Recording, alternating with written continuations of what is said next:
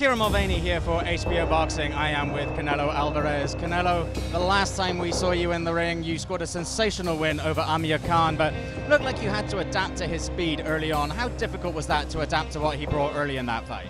Previo a la pelea era lo que comentábamos, ¿no? Que los primeros asaltos. No, prior to the fight, we knew what we expected was having a little difficulty with his speed, adjusting.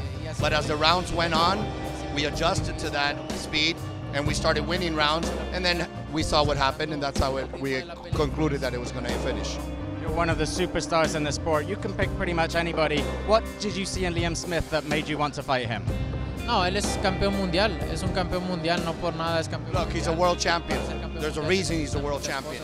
He might not be known here in the United States, but that doesn't take away of his quality and what he's coming for. He's undefeated for a reason as well. We've prepared for that. We know what he brings. We're ready for the victory come Saturday night. Finally, you fought in front of a huge crowd in San Antonio, a huge crowd in Houston, and now maybe 50,000 people here in Dallas. You must enjoy coming to Texas. It must be like a second home for you.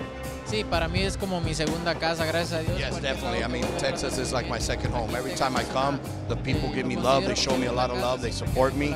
And you know what? I have to pay them back with a victory come Saturday night. That is Canelo Alvarez, and you can see him in action against Liam Smith Saturday, HBO pay-per-view.